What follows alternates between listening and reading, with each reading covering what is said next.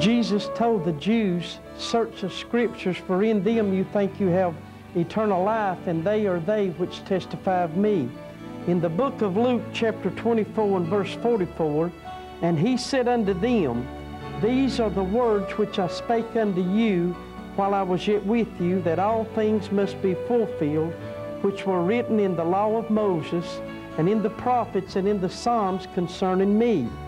Then opened he their understanding, that they might understand the Scriptures, and said unto them, thus it is written, and thus it behooved Christ to suffer, and to rise from the dead the third day, and that repentance and remission of sins should be preached in his name among all nations, beginning at Jerusalem, fulfilling the prophet Isaiah, chapter 2 and verse 2, and it shall come to pass in the last days that the mountain of the Lord's house shall be established in the top of the mountains, and shall be exalted above the hills, and all nations shall flow unto it. And many people shall go and say, come ye, let us go up to the mountain of the Lord, to the house of the God of Jacob, and he will teach us of his ways, and we will walk in his paths. For out of Zion shall go forth the law and the word of the Lord from Jerusalem. Jesus Christ the same yesterday and today and forever. Church of Jesus Christ presents Pastor and Evangelist Pete Rowe. Thank you, Jesus. Greetings again in the sweet name of Jesus. I want to welcome you back to our program here again today. And the subject we're speaking on is concerning the prophecy that Joel began to prophesy that would happen in the future, and truly it's already happened. And I'm letting you know by God's good word that on the day of Pentecost, we've seen that being fulfilled, and God is still today pouring out His Spirit upon all flesh, and He's never shut that door yet. But now when Jesus comes to receive the church, then He will cut off the Holy Ghost and everything else, and then that'll be your final end. But now a lot is teaching that He's yet to come to open the fountain to David and begin to pour His Spirit out upon all flesh. But I want to show you by the Bible that that's done begin and still good for us today if people will lay aside their weights and things that hinder them and really seek the face of God. He'll pour it out today just as good as He did in the early church. And today I want you to turn with me now as I finish in this, in the book of Acts chapter 2, and I want to start about verse 14. You listen now how Joel's prophecy of Joel chapter 2 and about verse 28 has been fulfilled and still good today. The Bible said, but Peter standing up with the 11 lifted up his voice and said unto them, now concerning the Holy Ghost, you men of Judea and all you that dwell at Jerusalem, be this known unto you, and hearken to my words. For these are not drunken as you suppose. Now they were drunk on that wine, but not like the people were getting in their mind. They were thinking that they were naturally drunk. So God was really blessing them that day. For these are not drunken as you suppose, seeing it is but the third hour of the day. But this is that. Now did Peter say this is that? Which was spoken by the prophet Joel, and it shall come to pass in the last days. You see, the world's looking for this yet to be, but folks, you better be heeding to it now and get out of our forms and quit trying to do what people do and try to really seek the face of God, and you can feel the same blessings that God poured out upon Zion at the day of Pentecost. And the Bible said it shall come to pass in the last days, and Peter said this is fulfilling it, saith God, I will pour out of my Spirit upon all flesh. Now, when He's talking about all flesh, He's talking about the flesh that belonged to God. You see, in Malachi chapter 2, the Bible said, the Lord whom you seek shall suddenly come to His temple. So, Jesus is the builder of His church, and the Holy Ghost came back on the day of Pentecost, and He was to pour out His Spirit upon all flesh. Now, that's talking about the flesh that belonged to God. That's not talking about a world that won't repent or won't turn to Him. People's teaching that everybody in the whole world is going to receive that Spirit whether they repent or not. And that's not true.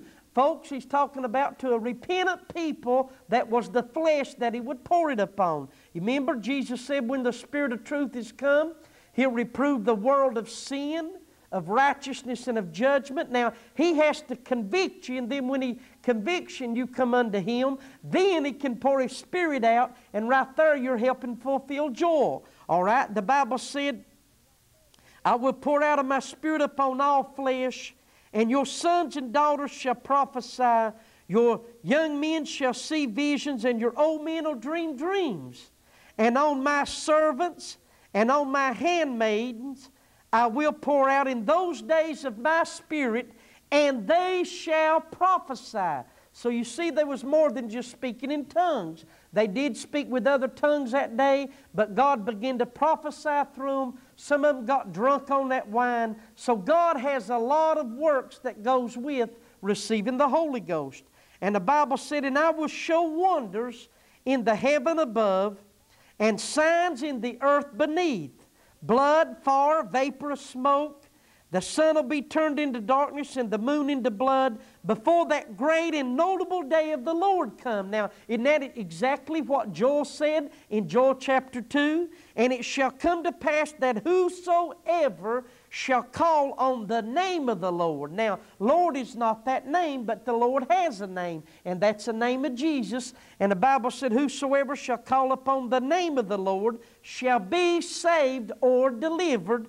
And back there in Joel, for He said, in Mount Zion shall be deliverance. See, before Mount Zion could have the deliverance, the Lamb had to lay down in Zion and die as a foundation, thank God, and fulfill Isaiah chapter 28 and verse 16, and that was God Himself.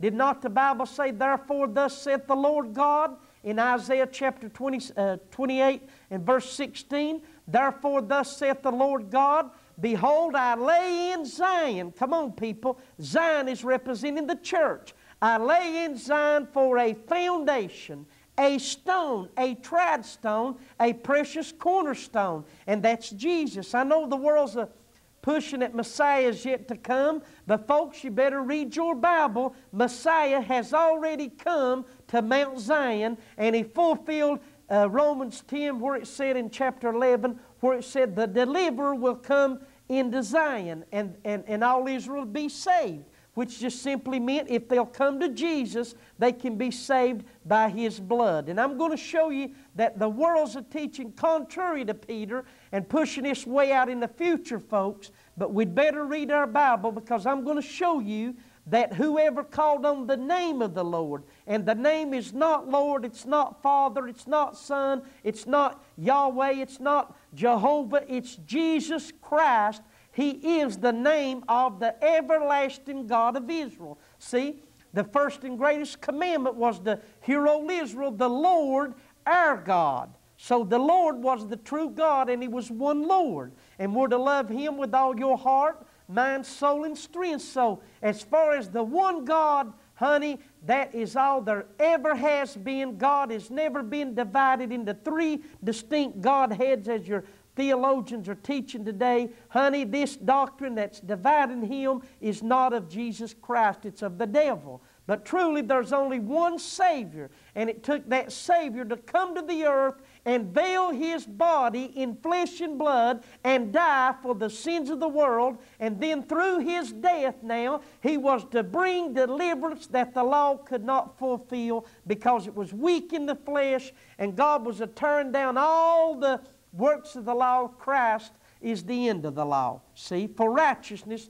to every man that believes. We're not under the law, neither are we under the offerings and sacrifices, and don't matter who it is, whether it's Jew, Gentile, no matter what nation it is, Jesus will never accept them law sacrifices anymore. God said, offerings and sacrifices I've had no pleasure. So I want to plead to the Jews today, and also to the Gentiles, go to Jesus. He's done tore down the difference between the Jew and Gentile, made everybody that'll come to Him of one fold by calling upon the name of the Lord. Now, you know as well as I do, the sacred name of God is Jesus. There's no other name given. And Jesus said in John 5:43, I come in my Father's name. Now, the world's trying to divide God, and they're even saying it's Antichrist to believe in one God.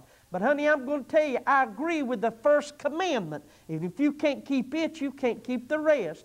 There's only one God and none other but He. But now that God had to become the Son of God. And that's one of the greatest understandings we need today is how was Jesus born into this world. But now, did Joel prophesy years before Pentecost that God would pour out His Spirit? Did Peter stand up here in Acts chapter 2, verse 16? Did he admit that what they were seeing there on the day of Pentecost was Joel's prophecy being fulfilled? Now, folks, he's not going to do this twice. The only way you're going to get any Holy Ghost is get in the name of Jesus. And the Bible said, but this is that, verse 16, which was spoken of by the prophet Joel, and it had come to pass in the last days, saith God, that I'll pour out of my Spirit upon all flesh, you see. And then the Bible said, listen now, and it shall come to pass in verse 21, that whosoever shall call on the name of the Lord shall be saved. You men of Israel. Now Peter's talking first to the lost sheep of Israel. Now a lot of people say that Acts 2 and verse 38, repentance in the name of Jesus Christ, was only to the Jew. Come on, people. The Bible said the promise is to you and to your children, that was the Jews, and to all that are afar off, that's your Gentile. The wall's done been tore down, folks. There's no difference today to God whether you're a Jew, Gentile, in every nation, them that'll fear Him, He'll accept them. But you got to go through His Word. And listen what He said. You men of Israel, hear these words. Jesus of Nazareth, a man approved of God among you by miracles and wonders and signs which God did by Him in the midst of you, as yourselves also know. You see, you're not going to get the Jews to believe this heathen bunch that claims that they know the Lord and they don't have no signs or miracles or gifts or don't even believe in it, because the Jews believed distinctly that a prophet of God always was confirmed by miracles and signs. God would always work with them in miracles and signs, and that's truth. And a real man of God today, God somewhere in his life, if he's a minister to bring the gospel, God will do these miracles and signs. But now, you'll not convince the Jews with all this theology and all this philosophy of men. Honey, God ain't even interested in that. But a real man of God, God always worked with them with signs and wonders. Even in the apostles' day, did not the Bible say they went forth and preached everywhere, the Lord working with them, confirming the Word with signs and miracles? Now, that don't mean you have to see a sign or miracle to be saved. No, it don't. Because Jesus told a lot of them that except you see that, you're not going to believe. And then when He did perform miracles, they still didn't believe. Remember, John chapter 12, the Bible said, but though He'd done so many miracles before them, yet they believed not on Him. And a lot of them would not confess Him because they're afraid of getting put out of the synagogue. But you listen to me. If we don't love the Lord enough to be willing to put out once in a while for Jesus, then you need help yourself. And I'm going to truly say God did work miracles and signs through the apostles and the prophets. And the Bible said here that Peter said, Jesus of Nazareth, a man approved of God among you by miracles and wonders. I mean, this man raised the dead, you hear me? Opened the blinded eyes, took the tongue of the dumb, and made them to speak. Do you know why He did all these works? Because He said, if you don't believe me, then believe me for the works' sakes. Now, what was the works for? Go back to Isaiah, the prophet of God in the Old Testament. Isaiah chapter 35 and verse about 3. The Bible said, strengthen ye the weak hands, confirm the feeble knees. Say to them that have a fearful heart, that's God's children, be strong, fear not. Behold, your God will come with vengeance, even God with a recompense. The Bible said He will come and save you. Then the eyes of the blind would be opened, the deaf would hear, the lame would leap as an hart, and the tongue of the dumb would sing. And the Bible said in Isaiah chapter 35, for in the wilderness, and that's the house of Israel, shall waters break out, and that's the Holy Ghost, and streams into the desert, which means God was going right on and tearing that middle wall of difference down and going right on to the Gentiles and bringing everybody under one fold. And that's the reason Jesus done all these miracles and signs. was to fulfill that was written in the prophets concerning Him, folks. So you see, Messiah means more than just a prophet. You hear what I'm saying? Messiah means deliverer. And also, ladies and gentlemen, read your Bible. Messiah means God Almighty with us. Did not the little prophet Isaiah, one of the greatest prophets of the Messiah there was, in Isaiah chapter 9 and verse 6. Now read this in your Bible, your Old Testament. Did the Bible say that Isaiah 9 and verse 6, that unto us a child is born, unto us a son is given, and that's Messiah. And the government would be upon His shoulder, and the Bible said in His name, the name of this great Son. See, it was God that become a son, not two distinct persons like the world's a teaching. You don't even need to believe that garbage. But the Bible said a child would be born, a son would be given, and the government shall be upon His shoulder, and His name, that's Jesus, shall be called Wonderful, Counselor, the Mighty God, the Everlasting Father, and the Prince of Peace. You see what Jesus, Messiah, is? Now you read Isaiah chapter 7 and verse 14. The same prophet, God spoke to him and said, the Lord Himself shall give you a sign. Behold, a virgin, that was Mary, shall conceive and bear a son, and they shall call His name Emmanuel. And the New Testament in Matthew chapter 1 verse 18 on down, speaking of the birth of Jesus, interprets Emmanuel, meaning God, come on, read it, God with us. So you see, Messiah was more than just a prophet. He was God Almighty Himself, and that's what Christ means, because God made Him Lord and Christ. Jesus is Lord, and Christ means Messiah or Lord and God.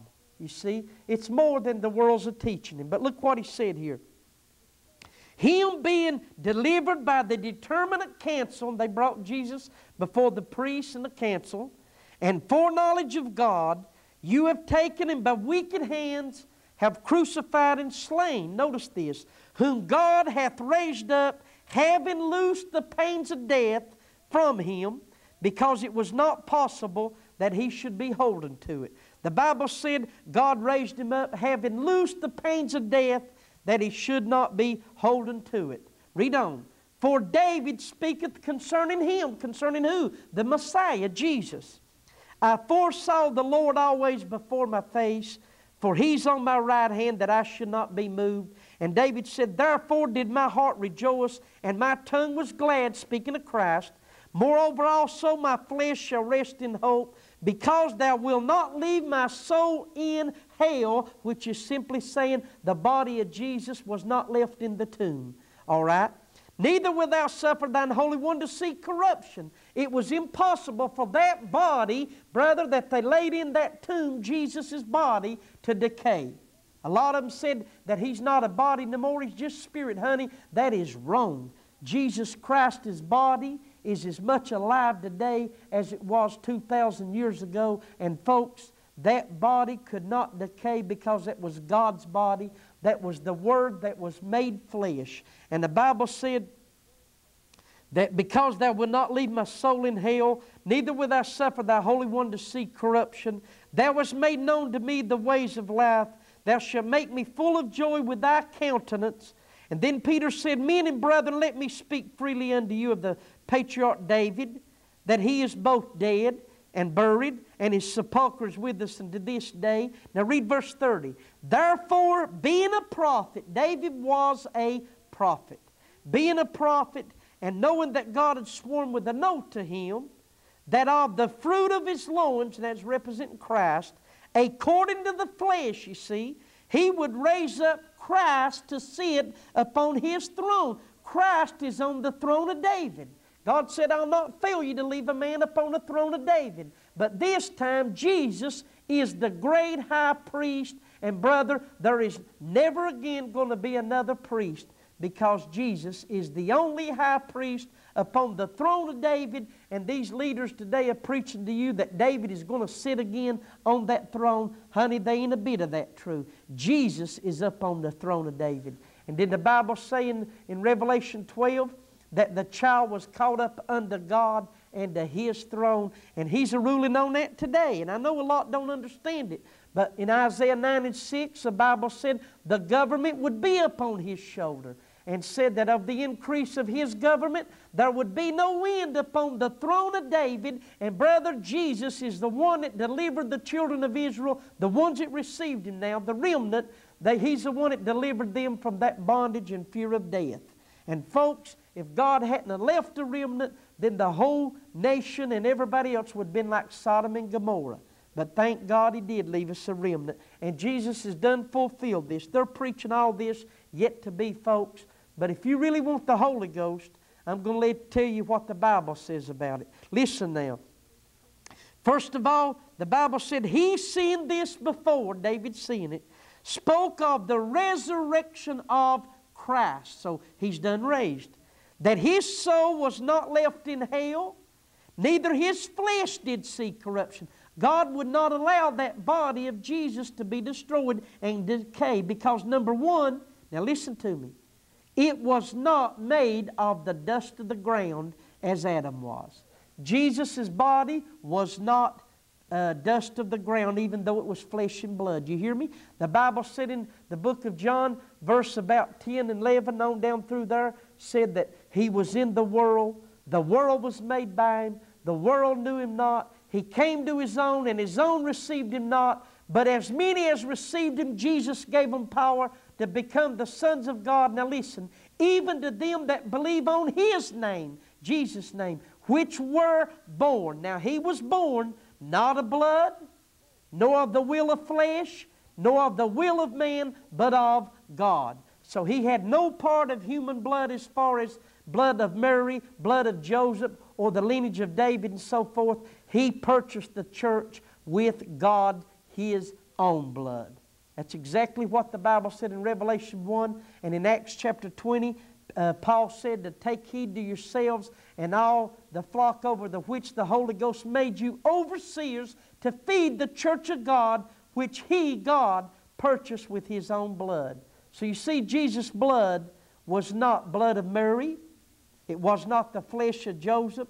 It was not the flesh of Mary. You hear what I'm saying? Because Mary asked the angel in Luke chapter 1, when he told her about the baby, she said, how shall these things be? Remember, she's a virgin. Seeing I know not a man.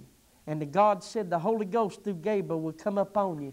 The Holy Ghost will come up on you. The power of the highest will overshadow thee. And that holy thing born of thee shall be called the Son of God. So you see, the only Bible father of Jesus is the Holy Ghost. Not Joseph, not Mary's blood, nor any other human blood.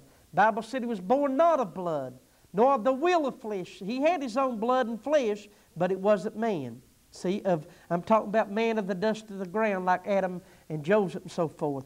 But because Jesus said, you're from beneath. Remember, I am from above. You're of this world, I am not of this world. So these scriptures, the world's all looking for the future, folks. You better search it out. Listen what He said. This Jesus as God raised up, whereof we are witnesses. And Peter said, therefore, being by the right hand of God and exalted, and having received of the Father the promise of the Holy Ghost, He has shed forth this, that's talking about the Holy Ghost, which you now see and hear. They didn't only hear that wind, but they seen the appearance of it sit upon them like cloven forest tongues, rather. And the Bible said, for David is not ascended into the heavens, so he ain't there yet, but he saith to himself, the Lord said unto my Lord. See, did you know the same Holy Ghost that was speaking out of David and seeing the suffering of Christ was the same Lord, that Spirit that was in David was the same Lord that was born in Bethlehem of Judea, and that same Spirit in David is what said, the Lord said unto my Lord. You see, the Holy Ghost was speaking out of David and calling Christ the Lord. That's why it said, the Lord said unto my Lord. It didn't talk about two Lords or three or four. The Bible said, David's not ascended into the heavens, but said himself, the Lord said unto my Lord, sit thou on my right hand, till I make thy foes thy footstool. Therefore let all the house of Israel know assuredly. Now Peter's wanting you to know this, that God has made that same Jesus, and there will never be another Messiah. You hear me? Jesus is your all Messiah. Only one you'll ever get. You'll never get another one. You either accept Him, Jew and Gentile, or you'll die lost. It's that simple. Therefore let all the house of Israel know assuredly, Peter said, that God has made that same Jesus whom you have crucified, Lord both, Lord and Christ, which means Father and Son. And the Bible said, now when they heard this, they were pricked in their heart. It struck them to the heart. And said unto Peter, listen to this, and to the rest of the apostles, Matthew and all of them, men and brethren, what shall we do? There's a question. What do we do to receive what Joel prophesied, the Holy Ghost? Then Peter said unto them, here it is, and I'll guarantee you, as God is my witness, you that are listening in, if you're lost, and you really want to be saved, if you'll obey these Scriptures. And I mean out of your heart, not just because I'm telling you, but obey it in your heart and repent. God will give you what He gave to the people at Pentecost. And Joel's prophecy can be fulfilled in you. Then Peter said unto them, repent. That's the first step. Jesus even preached repentance. And be baptized, every one of you. He didn't leave nobody out, Jew and Gentile. Every one of you in the name of Jesus Christ for the remission of sins, and you shall receive the gift of the Holy Ghost. See? For the promise is unto you, to your children, and to all. Now let's see. A lot of people said that was just to the Jew. Is it? Listen to him again. The promise is unto you, your children, and to all that are afar off. That's the Gentiles. Even as many as the Lord our God shall call. And with many other words did He testify and exhort, saying, save yourselves from this untoward generation. Now hear me, church, verse 41. Then they that gladly received His word, they gladly received it. They didn't get puffed up, run to their preacher and say, preacher, he's preaching different than you are.